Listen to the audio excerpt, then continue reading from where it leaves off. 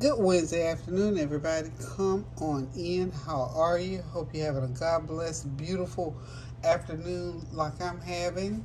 Just wanted to stop by briefly to talk to you about a couple of things that came my way this morning, but also to show y'all what I'm going to do with my little pizza here. I bought these pizzas at Sam's Club. They're mushroom pizzas, just mushroom and cheese. Well, I love that. Nobody else does.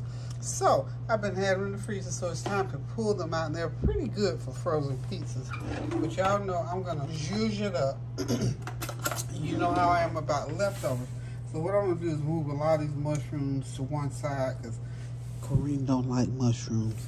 So I'm going to move, and I won't eat this 12. This is like about a 12-inch. This is what we're going to have for lunch, y'all. I only need one slice of it, because I got this big old milkshake that I made, and Kareem's got him a nice big old vanilla shake that I made. So we're gonna have and this is supposed to be one of them nice healthy ones. But what I'm going to do, I went into the freezer also, and I found some meatballs, and I found meatballs and sausage. So what I did was just chop them up excuse me, and I'm going to put them right on top of this pizza. And I'm going to, because I want to, I'm going to put me some olive oil right around the edges of this pizza. My hands are clean, by the way, y'all. You know how that goes. So anyway, this is what you can do with leftovers. Because, like, again, I do not like to throw away good food. So I've got my olive oil, because I have to have my olive oil fixed every day. So this would be one way to help get my olive oil fixed. Now I've got some salad in the fridge. I may do some salad. Not gonna need a lot now, because we're doing fish for dinner. This is just a quick lunch, but I thought I'd share it just to show you. Sometimes, you know, we buy stuff and stick it in the freezer and all that kind of stuff, and never get it out. So I cooked one of these pizzas about a month ago, so now I'm cooking the other one. Okay, here's the thing I'm gonna do next. I'm just gonna take this sausage, and I'll put most of it over here, because I'm not a meat person. I've already chopped it up. This sausage was in the freezer. I'll put a little bit on my side. I want most of the mushrooms. And I'll eat, and these meatballs are turkey meatballs. And I'll put a little bit of cheese on there at the appropriate time. Okay. It's a little bit of the sausage. I'll give Kareem most of the meat, because he's the meat lover. And then I'm just going to take these meatballs, do the same thing. I'm just going to drop them right on top of here, all out to the edge of here. I want that meat all over. See how you can do with meatloaf? With leftovers. Don't throw your leftovers out, especially if you got enough that will possibly make a meal. And if you notice, this does not have, let's drop that. We don't have a lot of meat sauce on there, because this particular pizza type came with no pizza. I'm not putting any peppers, no onions, no nothing. This is going to be like a meat lovers type pizza. Okay? Spread that out. And he'll be a happy camper, because he'll be able to taste all that good old meat, y'all. Now, I'm going to get some cheese. I got some cheddar, I think, in the fridge. I'm just going to sprinkle a little bit of cheddar and a little bit of Parmesan over that. And we're going to roll with it, okay? I've got some Parm here. Sprinkle it with some Parmesan. A little bit of Parmesan. I think this is going to be pretty good. Oh, this is this is the first time I've used my pizza stone also. I'm going to put some crushed red pepper over here. Oops. Avalanche. A few crushed red, just a few. Green like hot stuff. Okay, and I'm going to place some onion powder and garlic powder. So sprinkle with some garlic powder, and I'm going to sprinkle with some onion powder. Just put these little seasonings on here. Okay,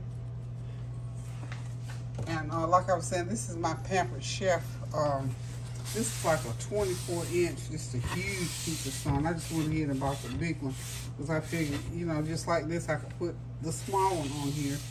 But also, if I was gonna make a nice large pizza, I could make up to a 24-inch one.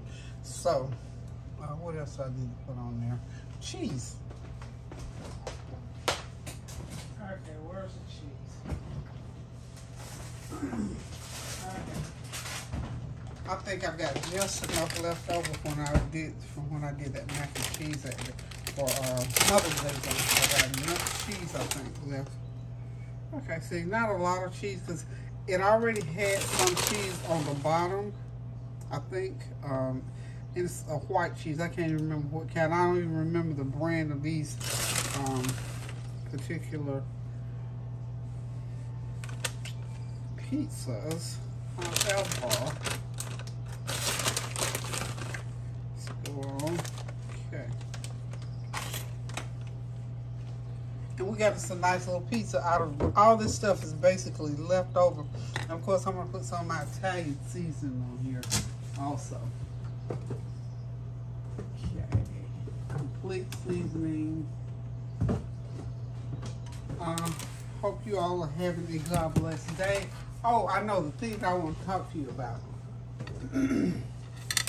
I was talking to someone earlier this afternoon, and we were talking about, and this will help somebody because it certainly helped me, and it helped the person that I was talking to. It was just a conversation that just popped up, and I won't say out of nowhere. It popped up because God leads us in certain directions sometimes when it comes to, you know, talking about things. You think, where'd that come from? Well, I know where it came from once we got started talking. Okay, now I got my oven on 425, and I'm going to put this into the oven for about 12 to 15 minutes, y'all. Okay, you know what? I think I'm going to go ahead and get all these crumbs off. I don't have to scrub anything off of here later. Y'all hold just a sec. Let me do that. And now we'll go ahead and pop that pizza into the oven. Top rack. I love that that nice pizza stone. It's a huge one, and my neighbor was having one of those Pampered Chef things, I believe it is, and of course I purchased one. Anyway, I'm gonna set this up for 12 minutes. Well, let's go. Yeah, let's do 12 minutes at 400 degrees is what I've got it on, and then I'll walk back in here. But I'm just gonna walk outside because I've got my nice little protein shake here. This is why I put my super beets in. We're just gonna walk outside here for a minute and just talk to you just for a few minutes while I sit outside. This is where I was sitting and I felt so comfortable. We had a nice conversation. It flowed beautifully. The day is wonderful out here. It's just absolutely wonderful out here today. So, it's nice and sunny. It's sunny, but not bright sunny. So, basically, let me see if I can do my camera. Yeah, there we go. So you can at least look at the flowers. So anyway, me and a very dear person to me were talking about our relationships and how sometimes if you have some kind of art or we won't even say art, but you have this little thing with certain people that you know, I don't know, you might say, oh Lord, here they come, oh here she comes, I don't want to talk to them, don't want to deal with them. We have to learn how to deal with people even in difficult situations. And I'm going to make this short and sweet because we cannot walk around with that stuff in us. Every time we see certain people, we go to the negative. Now, we know negative things happen, and that's going to always be, you know, we have to learn how to forgive certain situations, and most things we're never going to forget, but we can forgive them or get past them enough that we can be cordial, because after all, the Lord asks us to love one another as He loves us. So we have to try to do good as often as possible and do just what the Lord asks us to do. So in doing that, we have to learn how to say, if it's somebody that we have a difficult time with, rather than going to the negative and saying, oh, here they come, I know they're going to start something. Try saying, well, Lord, I thank you that I'm coming to the point in my life where I can try as best I can to pray for that individual. Say, well, maybe this will be a positive situation when we meet today. Or maybe not even think nothing at all. Just get your mind in a neutral zone. Even that's better than always going to the negative, because what happens is you become resentful. Resentful is hard, it's difficult.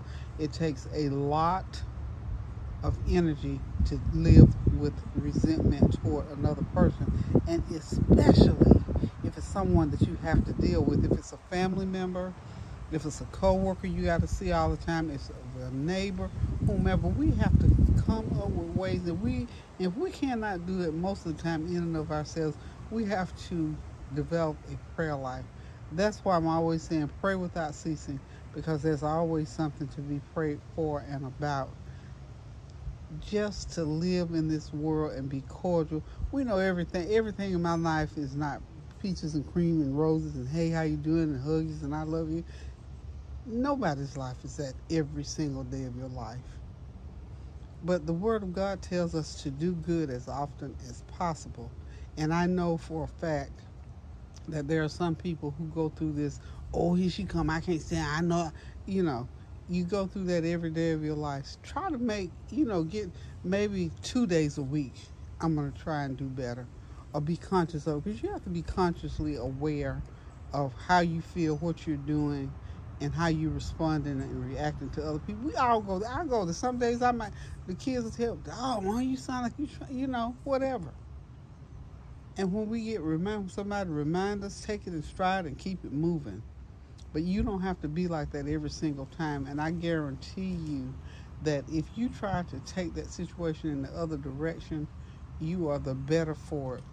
And like I was saying in that conversation this morning, to me, there's no better feeling than when you get to the point where that person or that situation just drags you out, and you finally get to the point where you can cope with it. Then you're able to either give a testimony that you worked your way through it and dropped it and let it go, or that other person turned around and did something positive, and now we can meet each other and greet each other. We don't have to lap all over each other, but at least we can be cordial and kind, like the Lord asked us to be toward one another. So just sort of take that and put it on a little poker chip somewhere. If you got a situation in your life where you're dealing with somebody that's difficult, or a situation that's difficult, to try to start speaking positive thoughts about that situation or about that person, and watch God turn it around, because He's listening and He's looking and He's watching. And certainly if you got children and grandchildren that are seeing and hearing these things, think one thing about these little babies.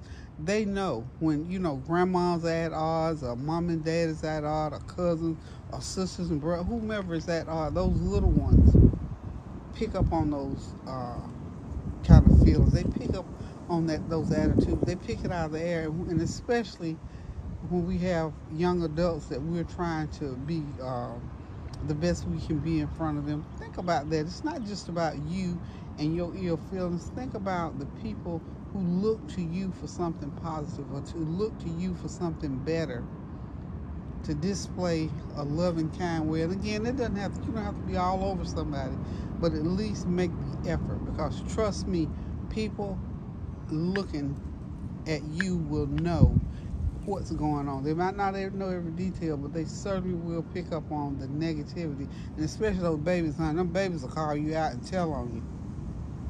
Even when they think you saying something you don't have in the business, they will call you out. And we don't want our children, our grandchildren, to watch us be negative toward one another and build up in them that that's the way you're supposed to treat people. So just put that on your little microchip, like I say, and give it some thought, and try to work toward a better way of handling and doing things, and see, won't God bless you according to your efforts in that situation. So that was it. That was what I wanted to say to you. So hang tight. I'm gonna go back in here and check my pizza in a few minutes, and we're gonna sign out, and I'll be back this evening when I get ready to do my swordfish. It's time for swordfish, y'all. Okay, love you, and I'll be right back. Look at that little bird out there eating grass. I just had to film that. Isn't that wonderful?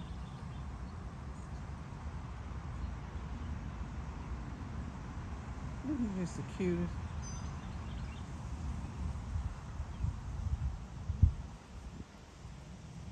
God's little birds. Look how free. See how free they are? They're not worried about all that foolishness. He's out there getting his little grass, his little food out of the grass, the food that God supplied, and they can just take off and fly away. He's gone now. All up on the lamp pole. Look at him.